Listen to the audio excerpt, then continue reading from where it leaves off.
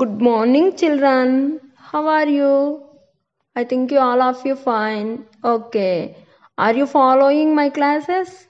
Okay, children. In the last session, we have studied third unit transportation. It is one of the circulatory system.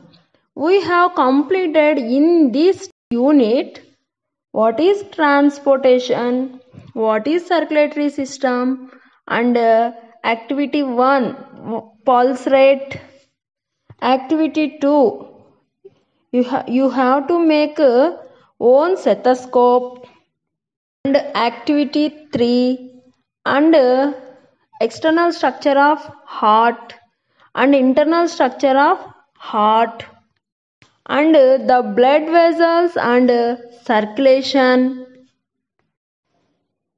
In the last topic, arteries and veins and blood capillaries. These are the discussed in the previous session. Now we are going to the cardiac cycle and single circulation and double circulation, lymphatic system and evolution of the transport system, blood pressure, coagulation of blood. Next, how minerals transport within the plant. Here, activity 5 observing root hairs and what is root pressure, the mechanism by which the water travels through the plant, transport of mineral salts and transport of manufactured food. These topics are we covered in this session. Okay, children. Next we are going to the first topic. First topic, the cardiac cycle. Do you know, children, what is cardiac cycle? Okay, I will tell you. One contraction and one relaxation of atria and ventricles is called one cardiac cycle. Now let us see the explanation of cardiac cycle. Okay, children. In the first step, deoxygenated blood from vena cava and oxygenated blood from pulmonary veins enter the right and left atria respectively. Then both the atria contract, forcing the blood to enter the ventricles. When ventricles are filled with blood, they start contracting and atria start relaxing. This is the first step of cardiac cycle. Next step, the second one, on ventricular contraction, the blood moves into the aorta and pulmonary artery. The apparatus between the atria and ventricles are closed by walls. We can listen to the first sharp sound of the heart lub. This is the second part of cardiac cycle. Next one, when the ventricles start relaxing, the pressure in the ventricles is reduced. The blood which has entered the arteries tries to come back into the ventricles. The walls which are present in the blood vessels are closed to prevent backward flow of blood into the ventricles. This is the third step. Next one, the fourth step of cardiac cycle. Then we can listen to dull sound of the heart, that is called dub. The atria are filled up with blood and are ready to pump them into the ventricles. Here the children, the sequential events in the heart which are cyclically repeated is called cardiac cycle. It includes an active phase, systole, and a resting phase, the diastole of atria and ventricles. The whole process is completed in the approximately 0.8 seconds. The time needed for atrial contraction is 0.11 between 0.14 seconds. The time needed for ventricular contraction is 0.27 between 0.35 seconds. This is the cardiac cycle. Okay children, next we are going to pulse. Already you know that children, what is pulse? The regular throbbing of the arteries caused by the successive contractions of the heart. That is called blood is pumped into the blood vessels at regular intervals. This is called as pulse. The rate of the pulse will be equal to the number of heartbeats. Here see children, next blood pressure. Next we are going to blood pressure. BP. BP means blood pressure. BP means blood pressure. See children, in 9th class we studied about blood and its components, blood grouping, etc. in the chapter animal tissues. Now we will discuss some other points related to blood. Here see children, generally you have heard the word BP? Yes. What is BP? Yes. To move the blood through this network of vessels, a great deal of force is required. The force is provided by the heart and is at its highest when the ventricles contract, forcing the blood out of the heart and into the arteries.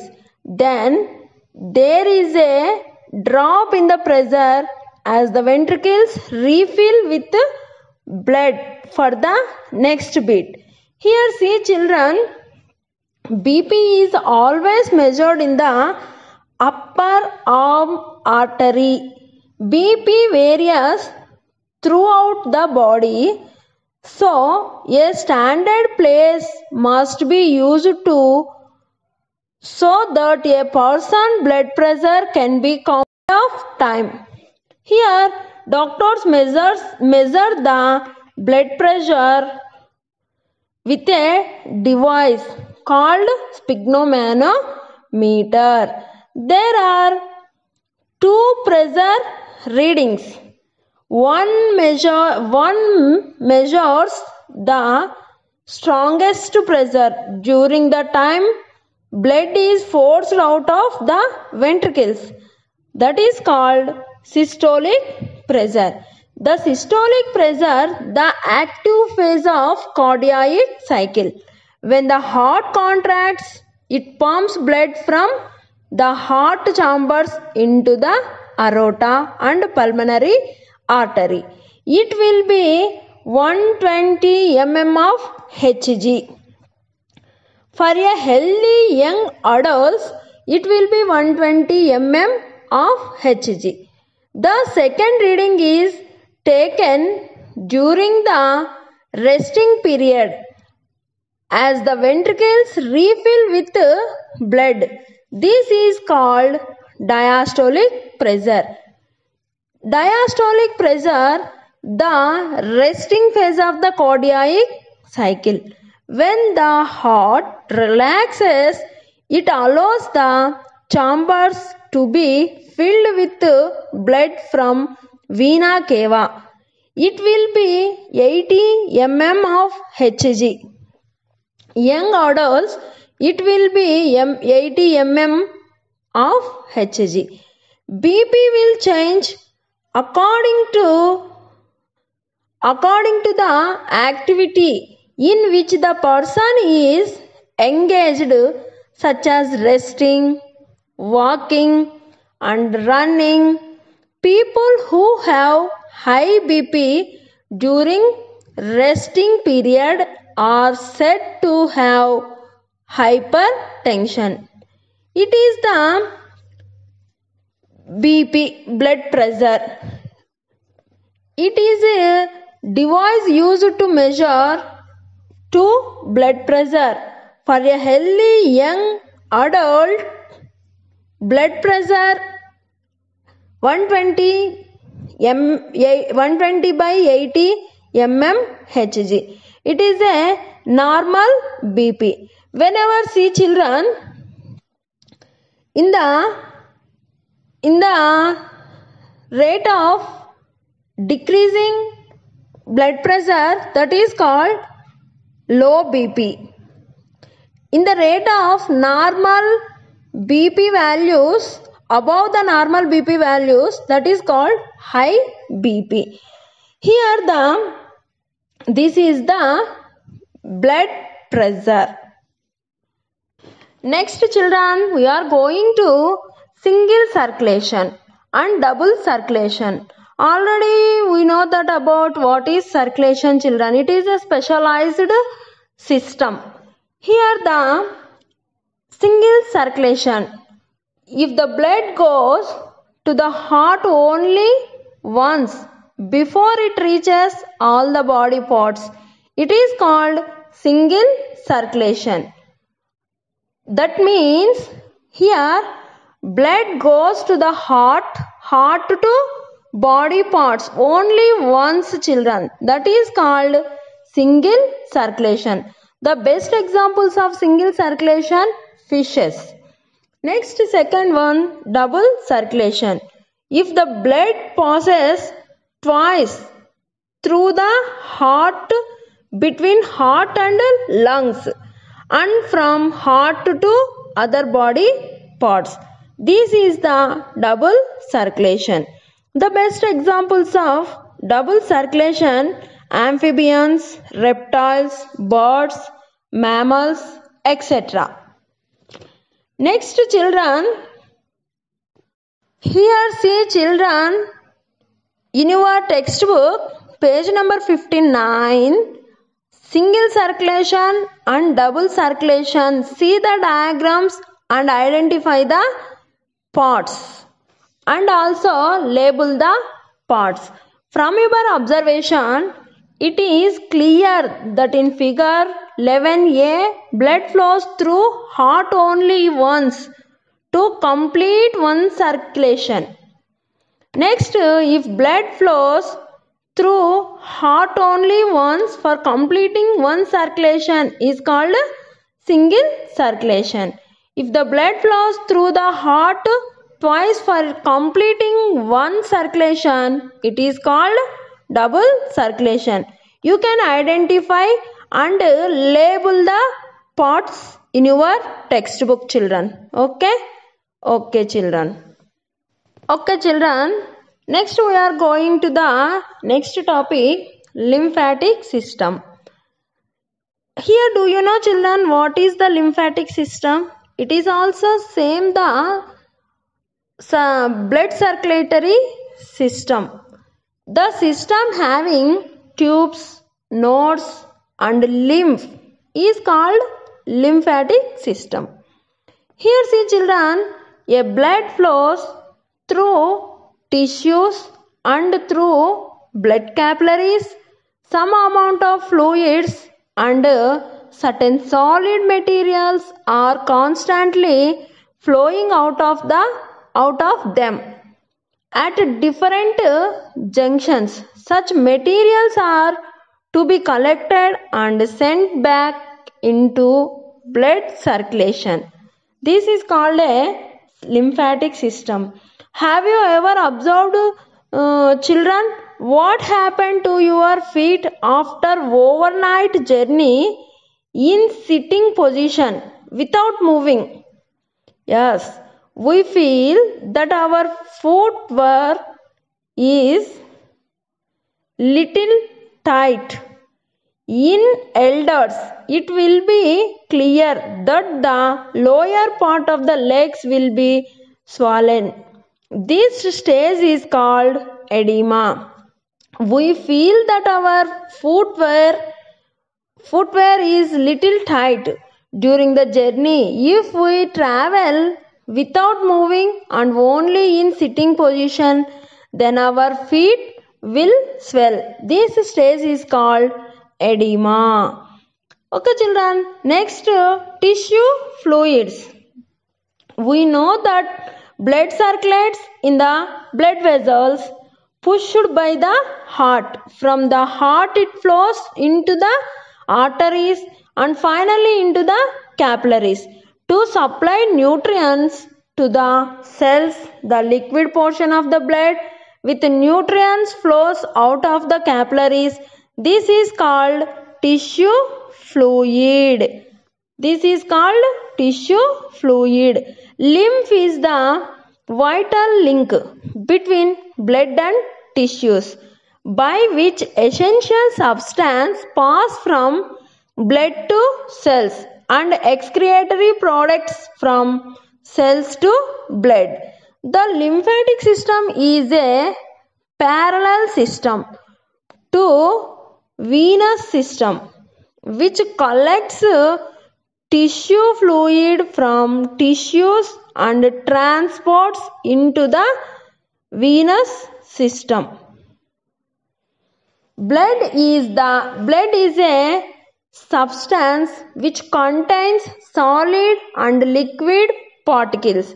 Here lymph is the substance that contains blood without solid particles. Here see children, blood is a substance which contains solid and liquid particles. Here lymph is the substance that contains blood without solid particles. This is the main differences between blood and lymph. Tissue fluid is lymph present in the tissues. Here next children, serum. The liquid portion after formation of blood clot is serum. The muscles which are attached to the skeleton act as pumps when they contract and help in pushing the lymph flowing in lymphatic vessels and the blood flowing in veins towards the heart. The walls are present in lymphatic vessels and veins. Stop the reverse flow of blood. This is the lymphatic system. Here see children, the walls that are present in the lymphatic vessels and veins stop the reverse flow of blood. We shall read about this as the system of lymphatic circulation in detail in higher classes. Okay children. Next we are going to evolution of the transport. Here see children, when the unicellular organisms separated themselves from the sea with the formation of the limiting membrane, the problem of transportation arose. The nature has found the solution by creating a microscope ocean which has its own currents. Here see children, in unicellular organisms, protoplasm shows natural movements. These movements are called Brownian movements. Here the 1 mark question or half mark question will come to your exam point of view children. What is Brownian movements? Give some examples. Here once recall the Brownian movements. Protoplasm shows natural movements. These movements are called Brownian movements. The best examples of Brownian movements, amoeba, protozoans, and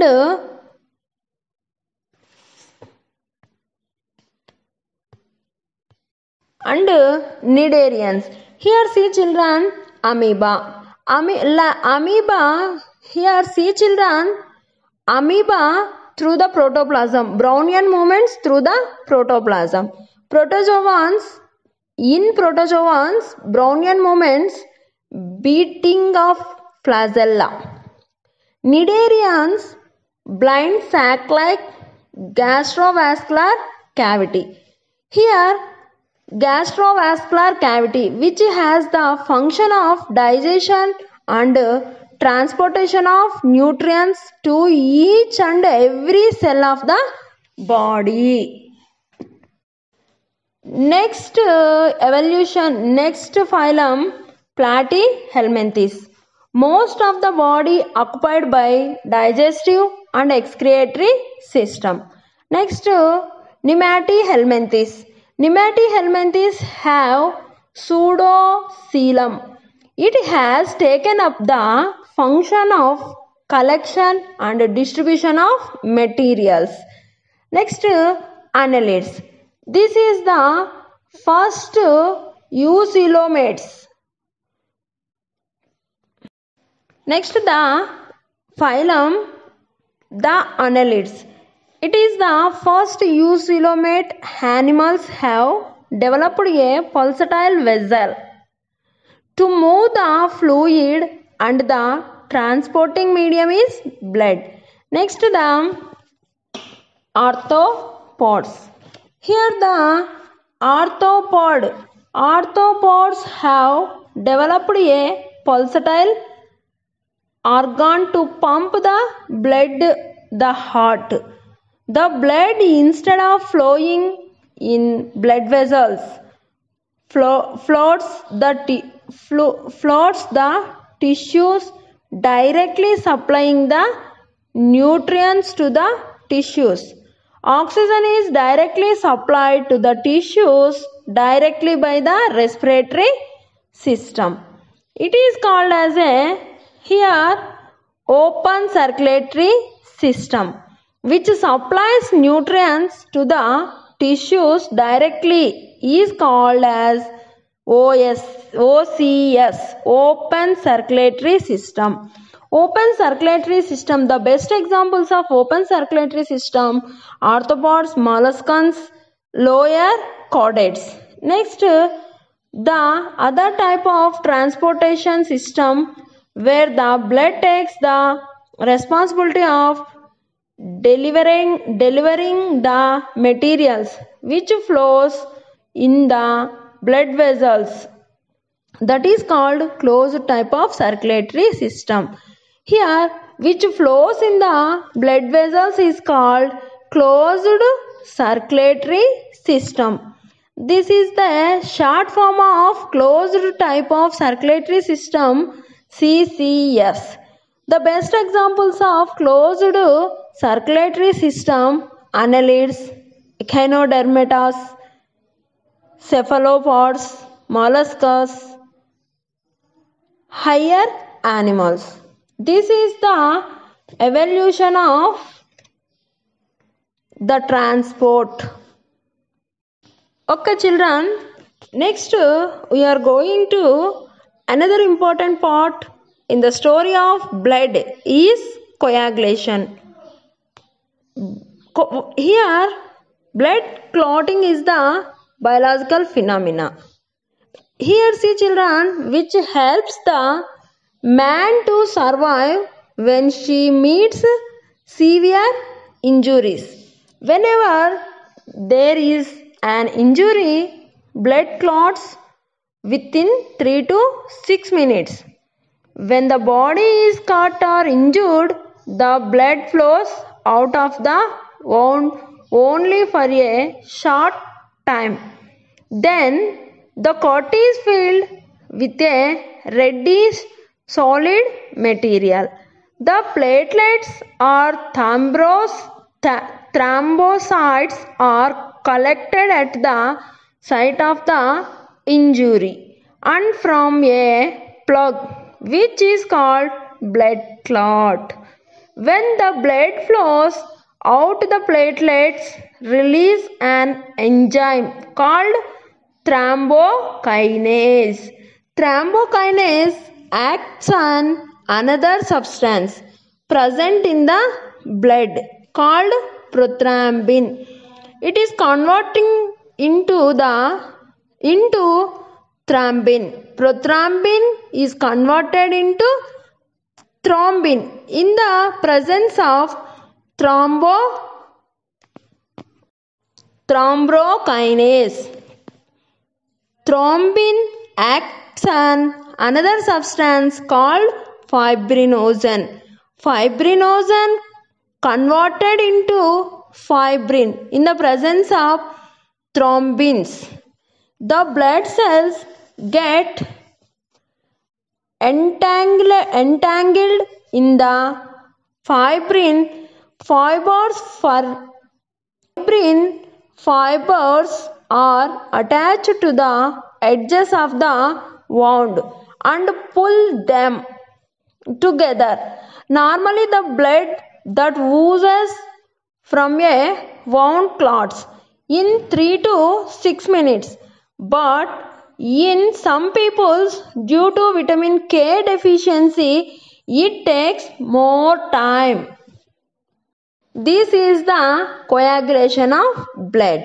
Next, hemophilia. Do you know, children, hemophilia? Yes. What is hemophilia? Blood may not coagulate because of genetic disorder. This is called as hemophilia. Hemophilia. Okay, children. Next we are going to how materials transport within the plants. Here, once recall them, children, von Helmholtz experiment. In plants which get water that contain minerals from soil through their roots, the water absorbed by roots and food prepared by leaves are supplied to the remaining part of the plant by vascular bundle having xylem and phloem. This is the transportation within the plant. Here, see, children, there is a vast transport system in continual supply of essential nutrients and oxygen to perform metabolic activities and to remove excretory substances which are found in each cell of animal body.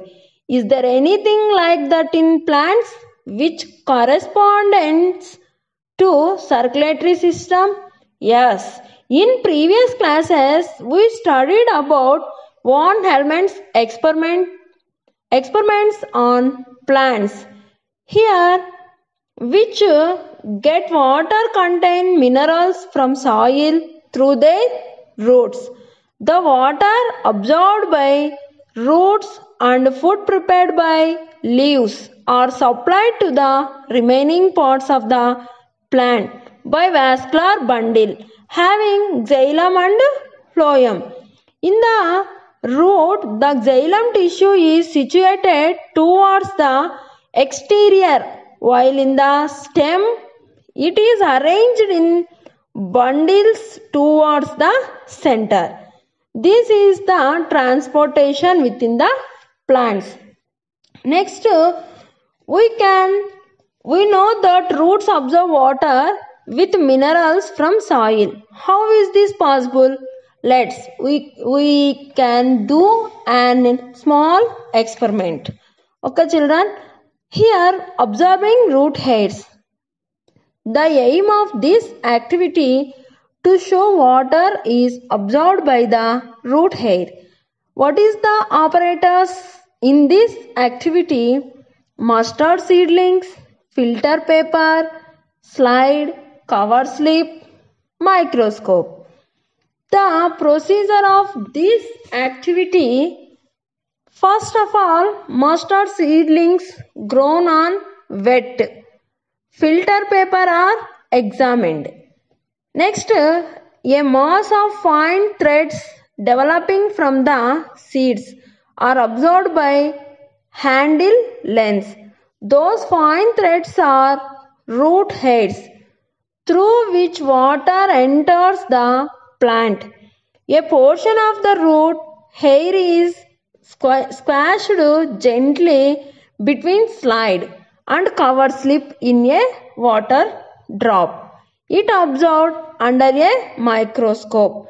The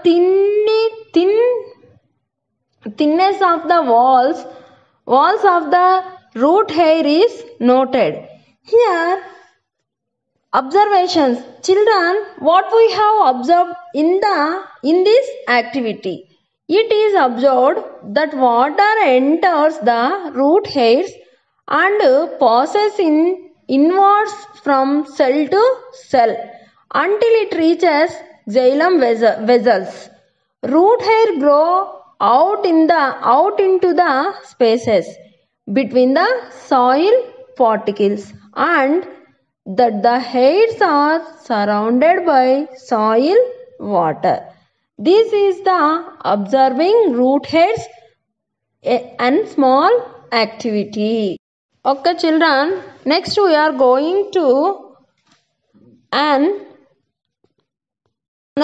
activity that is called what is root pressure. Here see children, do you know children what is root pressure? Yes, now I will discuss with you. The movement of water from root heads to xylem vessels through root cells develops a pressure in the xylem vessels which force the water upward. This total pressure is known as root pressure. Here see children, find out the root pressure by a small activity. Okay. First of all, the aim of this activity to show root pressure in the plants. Here, what operators we need in this activity? Potted plant, glass tube, clamp, rubber tube, tub. Next, what is the procedure of this activity? A potted plant is watered regularly. Next, a cut is made on the stem of the potted plants 1 centimeter above the ground level. Next, a glass tube is connected by means of a strong rubber tube.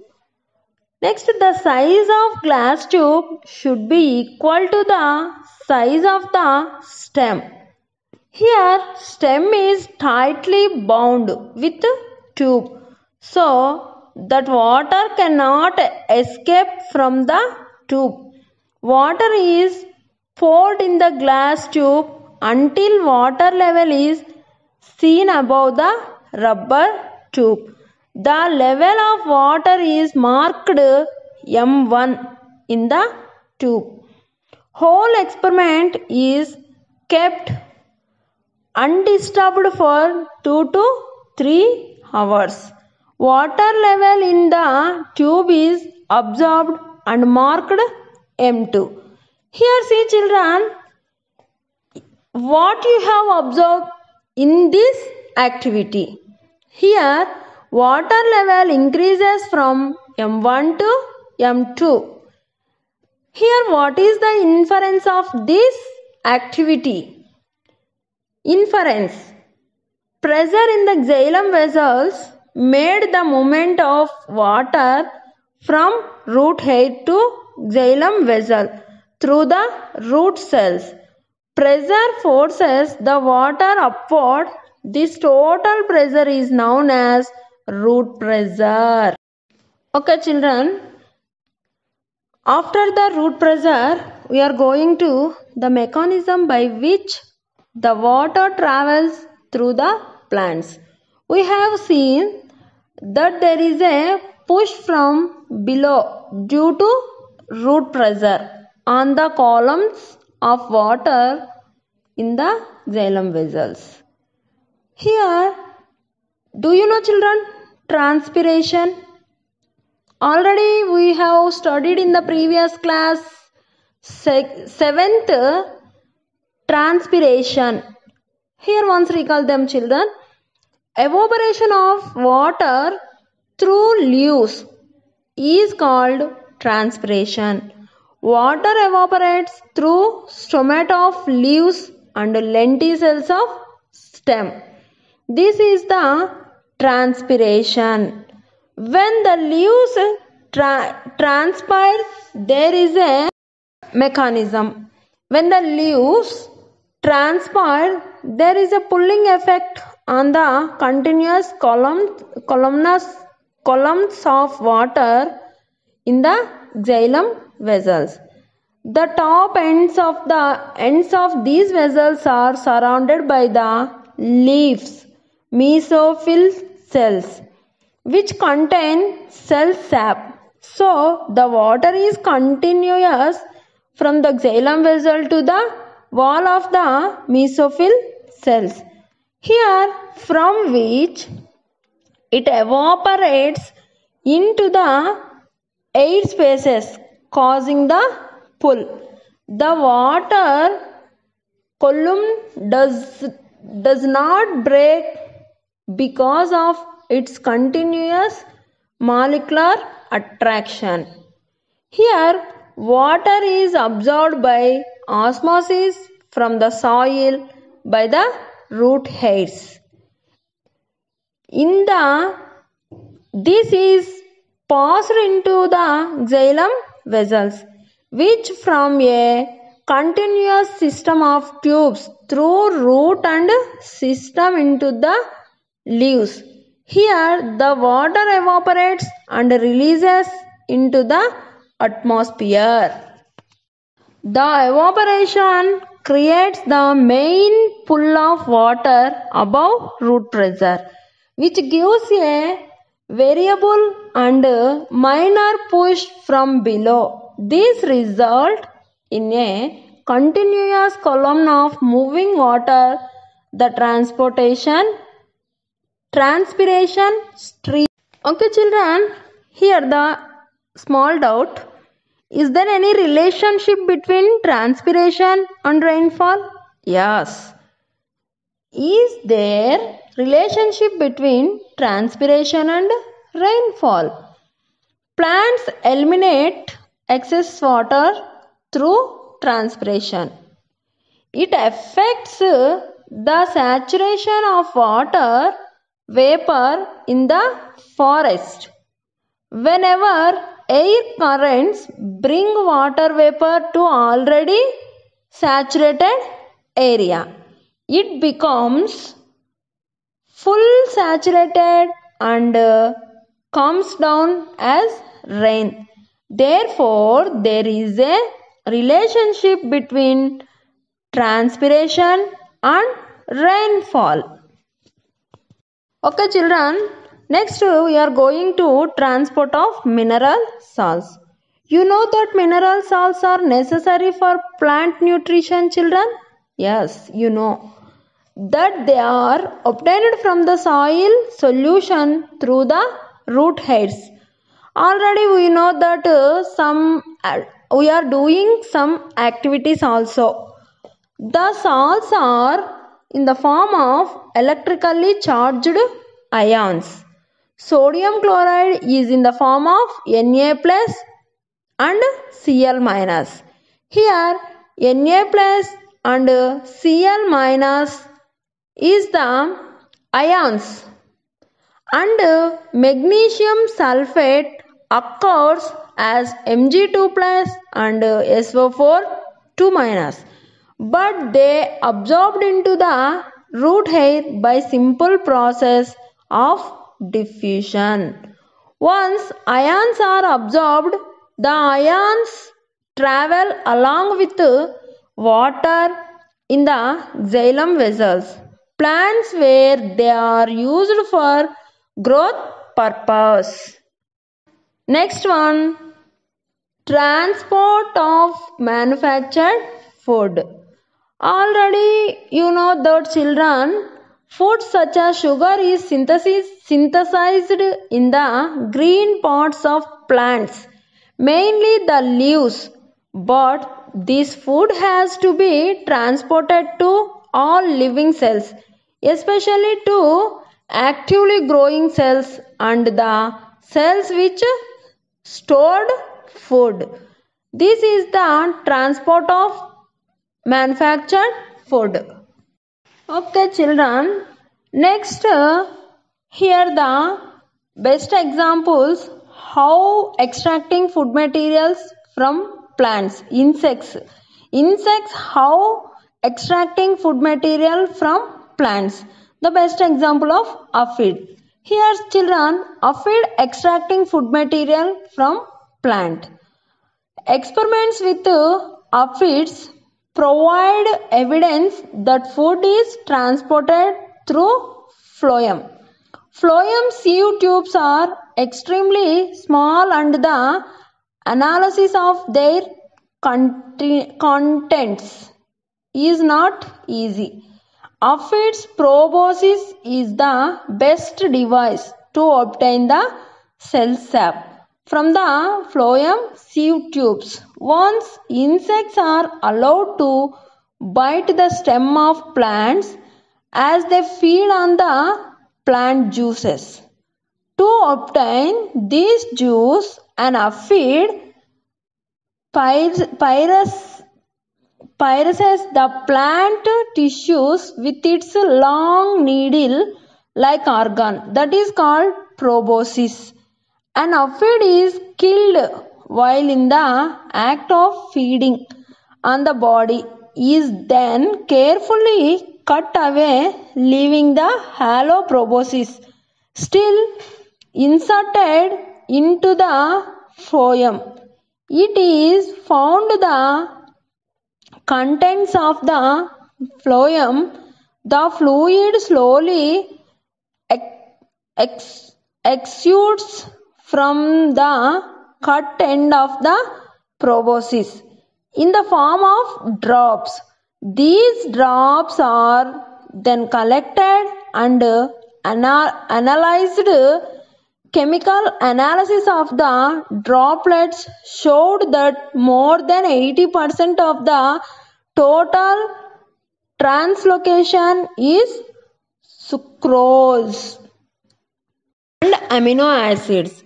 Here, children, not surprisingly, aphids absorb so much sugar from the phloem that they cannot assimilate all of it and it excretes out of the body as a sticky syrup called honeydew. Leaves which have been attacked by aphids often feel sticky as a result of honeydew. This is the aphid extracting food material from plant.